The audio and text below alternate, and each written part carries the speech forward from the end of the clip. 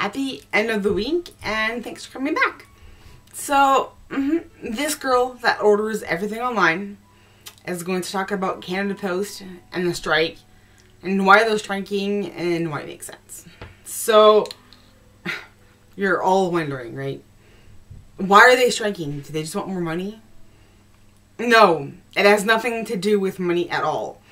It has to do with them wanting better hours, wanting better routes. The seniority thing there plays a huge thing. So if you've been there for a really long time, you don't necessarily have to put in all the hours, but if you're just new and you're starting out, you kind of get called a lot, and they all realize how unfair that is. But I'm bringing this up. I mean, one, people just don't understand what it is. And two, I talked to my mail lady this morning, because, I mean, I get mail every day. And the government is most probably going to force them back to work on Friday. So, you're probably wondering, like, why can they, right? Well, that's one of the reasons why they did a rolling strike, where certain parts of the country would strike while other parts worked. Because I think a few years ago they did a complete strike where nobody did anything. But because postal service is an essential part of how the world works, the government can make them go back to work. Mostly from the fact that they are a crown corporation. They are owned by the government of Canada. And so the rolling strike was part of them not being forced back to work so they could protest. Now, the acceptance and going back and forth, no one's ever going to get what they want, so I don't know how that's going to end, but they are going to eventually get forced back to work. But again, a lot of people are asking, why are they striking? And do we really even need Canada Post? The answer is yes, we definitely do need Canada Post. And I'll get to that in a few minutes. But again, why are they striking? They want better hours. They want more time. I mean, my best friend, I mean, her significant other works for Canada Post. And I mean, I remember the calls last winter of her freaking out. I mean, her significant other would leave for work at 8 o'clock in the morning and not get home until 9 or 10. And we're delivering packages and mail all day long. And this one day it was super, super cold and she couldn't reach her and she was, you know, upset. And I mean, anybody out there would be upset if your significant other had been out in the freezing cold for at least the past 12 hours and you kept calling their phone and you couldn't get, you know, they wouldn't answer. It turns out that, you know, her phone had frozen because it's that cold. I mean, they have older trucks, yes, but they have the new ones. But either way, I mean, the trucks kind of just hold the packages. They walk from place to place to place, and they can kind of drive, you know, the packages and the mail, so they don't have to carry so much on them. But there's no way that those trucks keep them warm. They're in there for like 5 or 6 minutes at the most. So when they're freezing cold in the winter, and then think about it, 12 hours out there when it's like those huge storms where like most of us have a hard time getting to our car. I mean, I take the bus, so I mean, I do have time to freeze, but you know, not the point. So they just want a better life. Because again, some of them work that many hours that they don't have time to see their family or their children. They get up and leave for work as their children leave for school and their significant other leaves for work. And by the time they get home, you know, family time is all over. The kids have eaten supper, they've done their homework, they're bathed, and sometimes they're in bed. And so, yes, I mean, by getting what they're asking for, they're actually cutting back on their overtime. Therefore, they're actually taking a pay cut. So it's not about getting money. And it is dangerous, not just from the fact, like I said, that like, you know, they're in the cold all the time, but they could fall and get hurt or get hit by a car. I mean, we live in Moncton, you know, me and me. I don't know where all of you that are watching are from, but I don't think it matters where the heck you are in this country. It all comes down to some people can't drive. Some people shouldn't be driving, but they are. And I mean, I'm not going to get into how many people, you know, drive illegally and whatnot. That's, again, for another day. But these people are walking down streets, and they're side streets, and they don't always have like sidewalks. And if they do, sometimes the sidewalks, they aren't in very good condition. I remember a few years ago, we didn't get mail for like 4 or 5 days, and I called.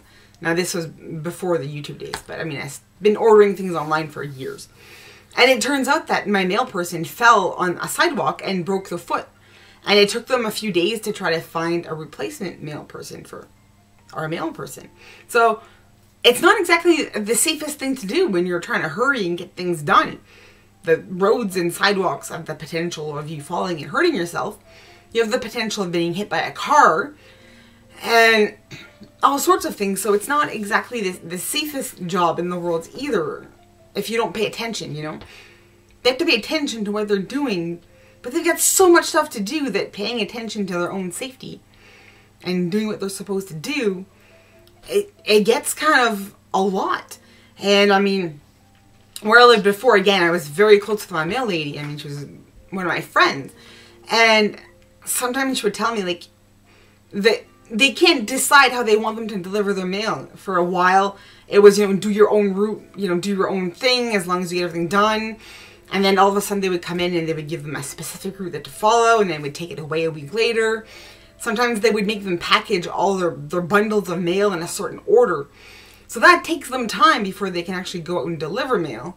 And then, like, the next day, they're like, oh, never mind, do whatever you want. So even, like, Canada Post themselves have no idea how to deal with the crisis, is what I'm about to get to. About how we need Canada Post, right? I hear all of you. I see your posts where you're talking about Canada Post is going to strike themselves out of a job. Or, we don't need Canada Post anymore. Like, why are we still paying them? Well, let me tell you one thing. The reason why Canada Post is striking, you know, they have all sorts of things. There's a lot of reasons in there. Before we get there, though, let's address the fact that we do need Canada Post. Because our other options are like FedEx, UPS, you know, DHL, any kind of delivery system. And has anybody ever tried to, like, send a letter through FedEx or you know, that kind of stuff? That shit's expensive, dude. Yeah. They can charge whatever they want because they're private companies. So if we were to get rid of Canada Post and simply just use FedEx or UPS or, you know, those other delivery systems for delivering mail and everyday things, they could technically charge whatever the heck they want. Because there is no real regulation on how to charge for a letter. You know, they usually deliver packages, and that's one legislation. But when for like a regular letter where you want to send your bill or you want to send, you know, somebody a birthday card, there's no legislation for them as per price. Because the legislation for that to not be, you know, overly priced happens to be in the Canada Post part. So if we eliminate Canada Post and we just open the doors to these other companies to just send our regular parcels and our regular mail, like a birthday card or a Christmas card. Christmas is coming. Exactly. Christmas cards and Christmas letters.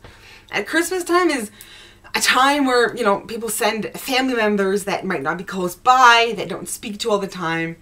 They'll send them, like, you know, a Christmas card, and sometimes they'll have like a bulletin or a recap of the year of what has happened, you know, like little Tommy passed 2nd grade, and little Alicia, you know, won in her pageant, and she did very well at, you know, playing the flute, whatever the heck's going on in their lives, right? They keep the whole family updated of what's going on, because Canada is a big country from coast to coast, and it's, again, we don't have the population in the middle, so we don't always get time to see each other as we should. So they tend to use, you know, Christmas time as a way to recap for the year and let the rest of the family know what's been up with them.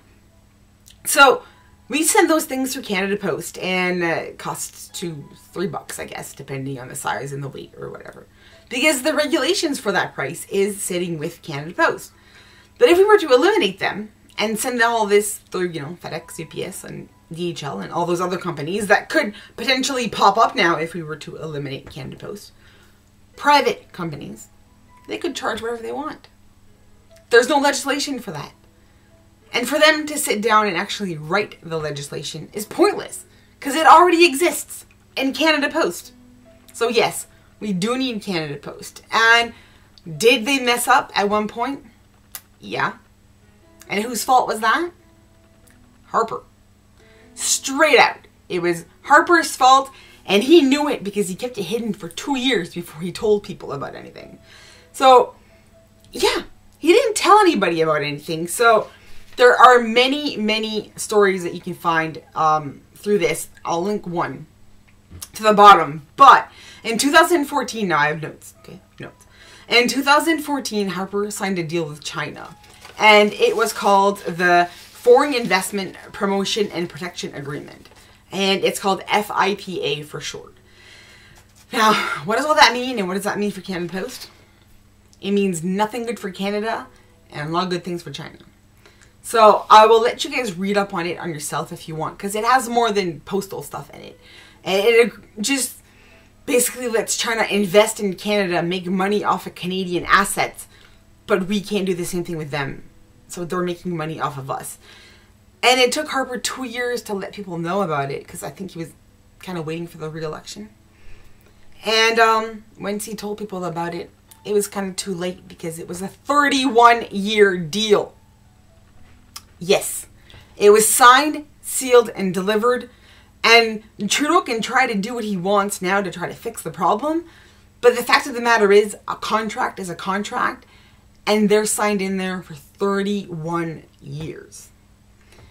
Now, let's get to what it means to Canada Post. In a nutshell, it means that for the next some years, I'm not good with math, but 31 years after 2014,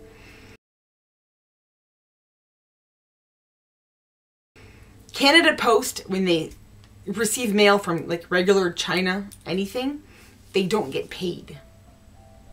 They don't get paid. Now, I hear y'all going, no, that ain't true. And I've been trying to find like that specific part of the deal online, and it's really hard to find. But I mean, I confirmed it with my mail lady this morning. And two, my old landlord, who wasn't the nicest guy in the world, was a nice guy when he was getting what he wanted. So when he was getting what he wanted, when he was getting along, he would just talk for hours and hours and hours.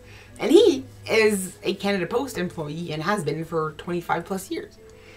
So he's the one that told me about it. So they made this deal where, and I think there was a payoff. I do believe there was an $81 million payoff in this deal, where for the next 31 years, anything that is mailed from China, Canada Post doesn't get any money for it to be delivered to anyone.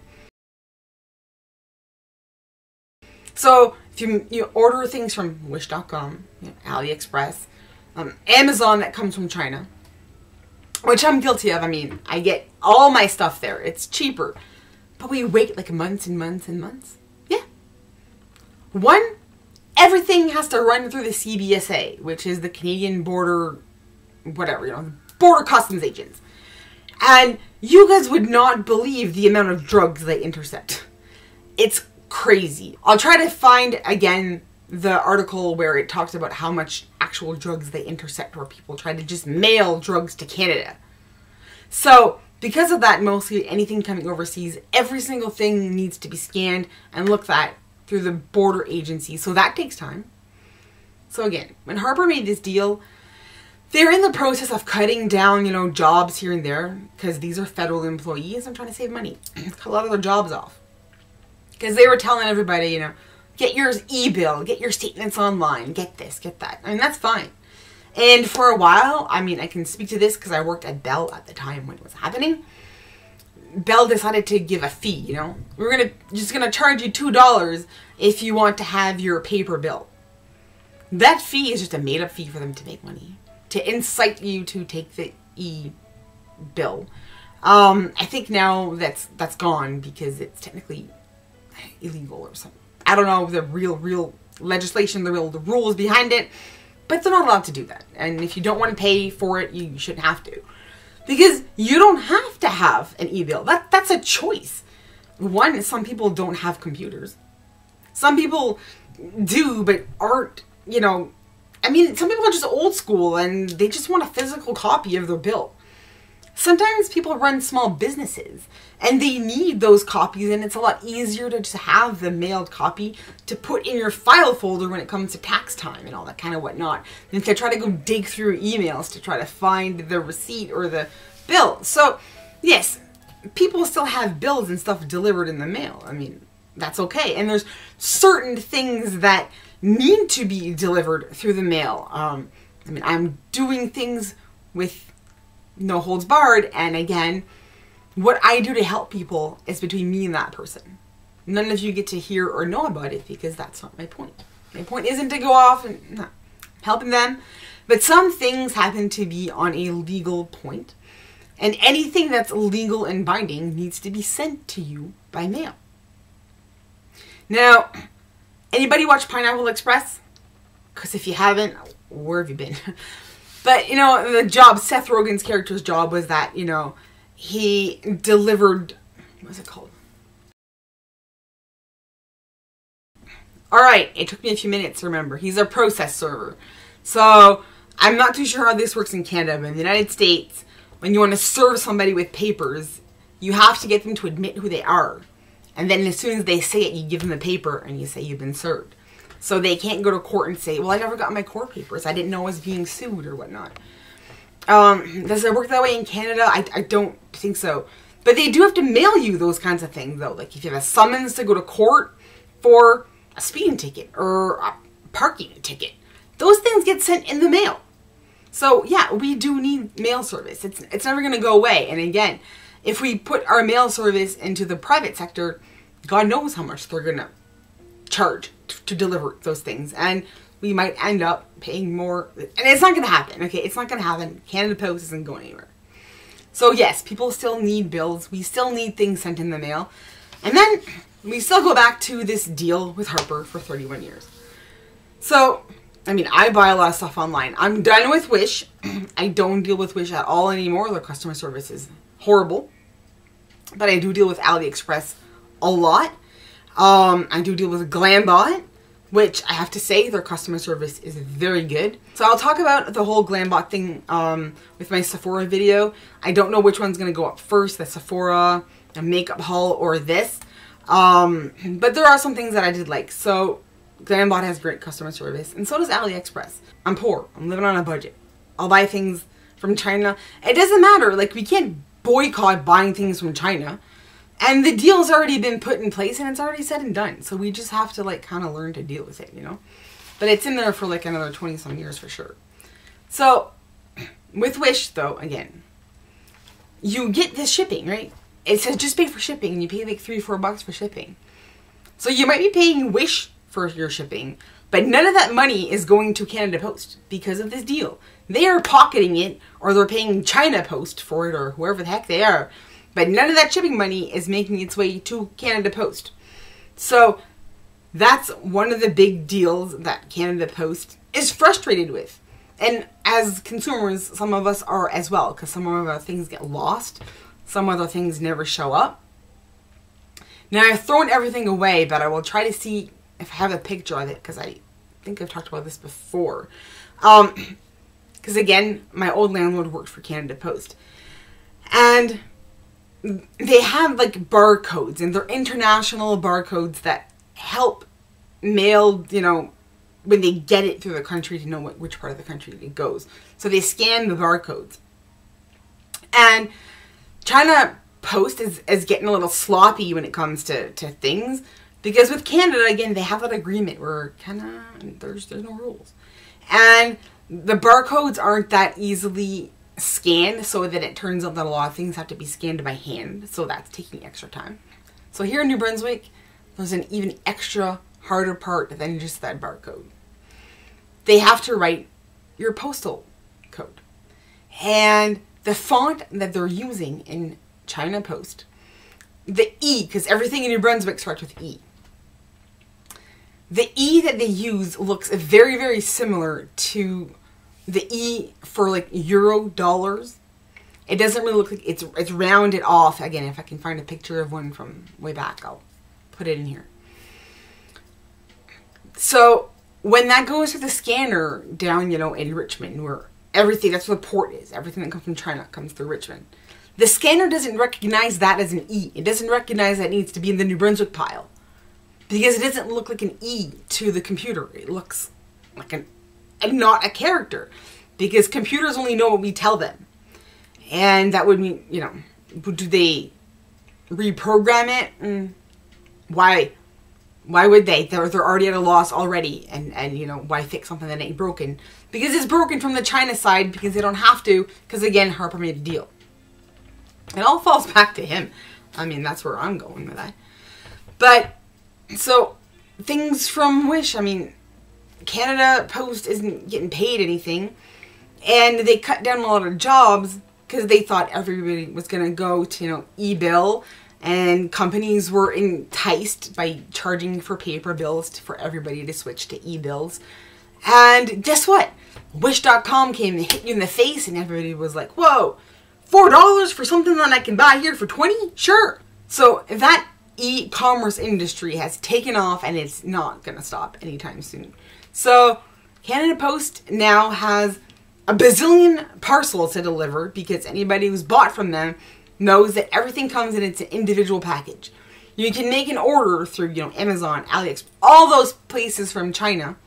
They're all different sellers, so you get them all in different packages, even though it's one big order. They have to deliver every single one of them. They have to scan them, they have to look at them, make sure there's no drugs in them, make sure there's nothing illegal. And sometimes when you order stuff, like I've got things that I've ordered that I've never gotten. And from all the research and from the questions that I asked, it comes down to sometimes the material that it's made out of, you know, that I'm buying. It's not necessarily like drugs they're sending me.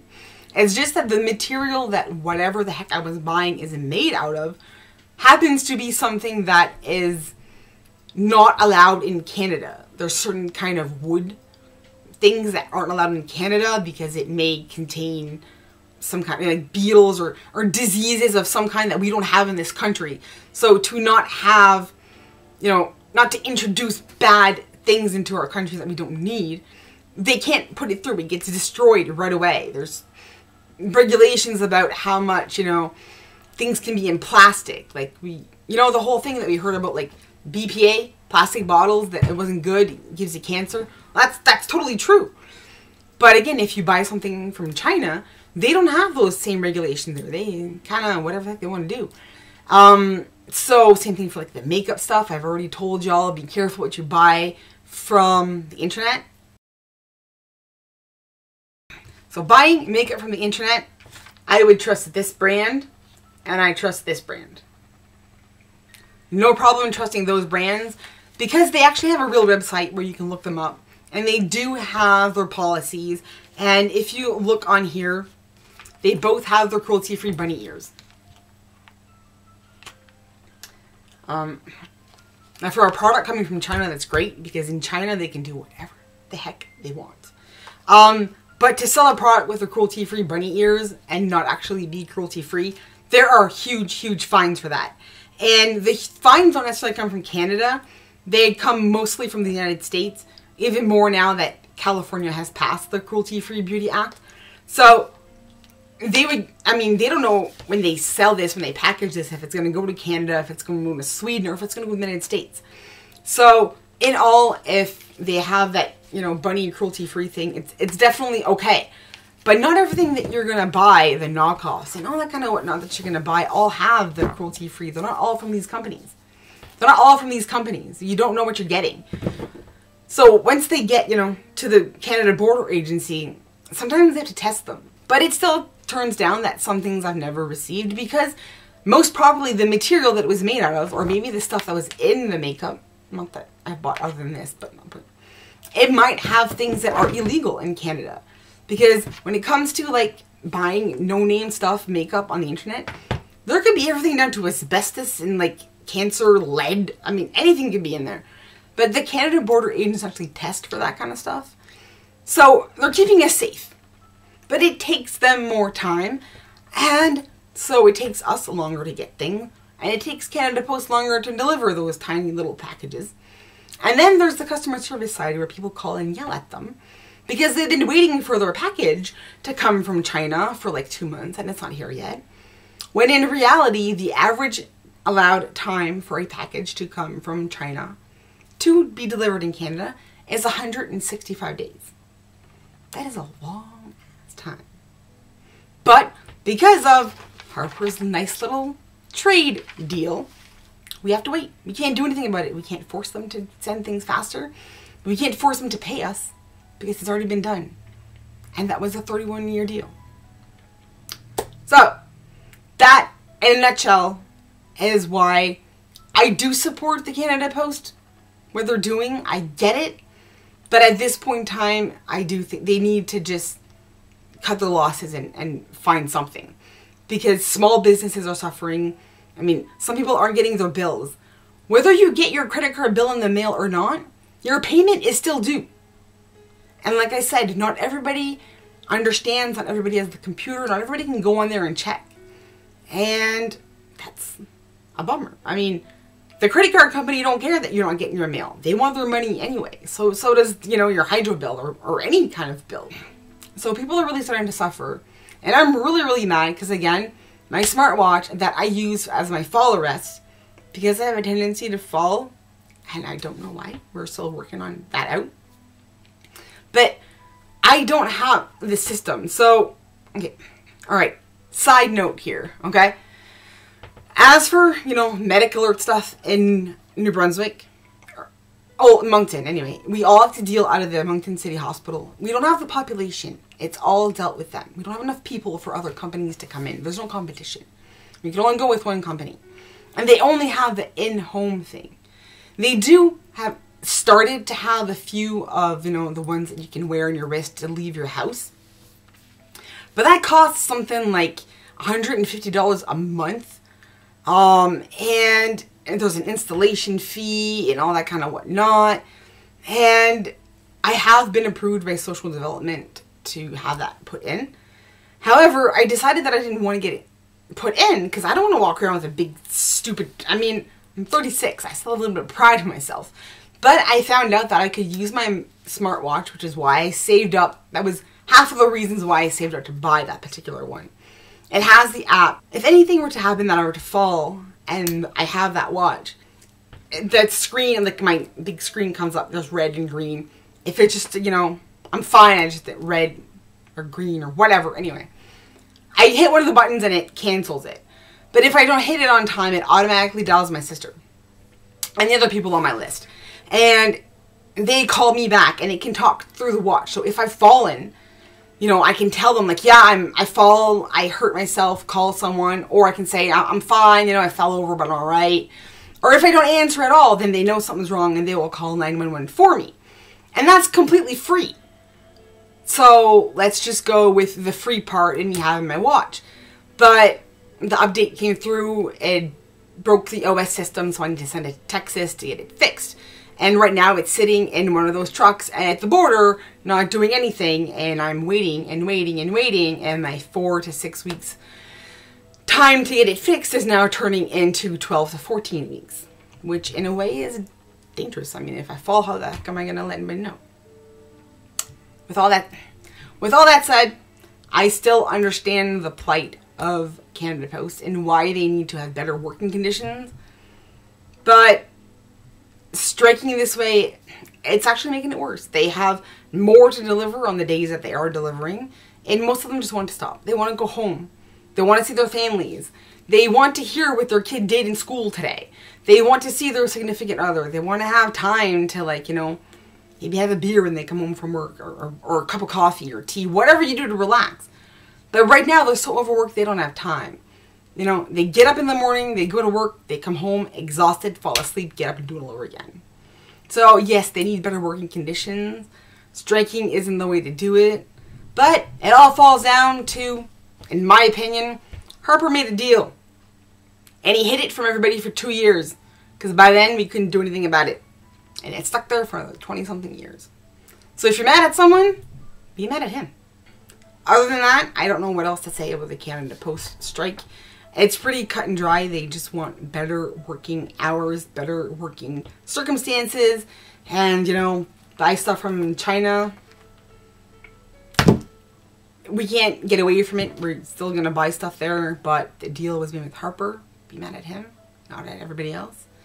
And other than that, I mean, there will be the Sephora and other makeup haul. I don't know which going up first, this or the Sephora. I'm not too sure. Sephora should be here tomorrow. Because it's sitting in Diet right now, by the way. It's sitting in Diet. They just have such a backlog that they haven't been able to process and put it out for delivery yet. Poor them. They work super, super hard. But yeah, so thank everybody for your time and patience.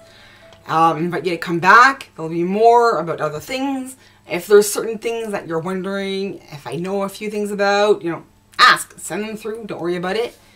And please, thank you. Not a problem. I mean, I guess I'm supposed to say subscribe if you want, you know. Sure, if you want, do whatever you want. I will try to link as many links as I can below about this whole deal. When it comes to the FIPA deal, there is tons and tons of articles written about it because it was kind of a big shocker that it had been hidden for the past 2 years. And to find like every little inkling of it, you had to scroll through a lot of them. So I'm going to post a few, and then if you want to, you can just, you know, Google it and look it up on your own. You know, think for yourselves a little bit. And with that, again, I'll let you go. Thank you very much. Have a good weekend. Come back the next time I post something. Not too sure what it's going to be, but again, send me ideas. Ask me questions. Do you have anything? I'm here. Thanks.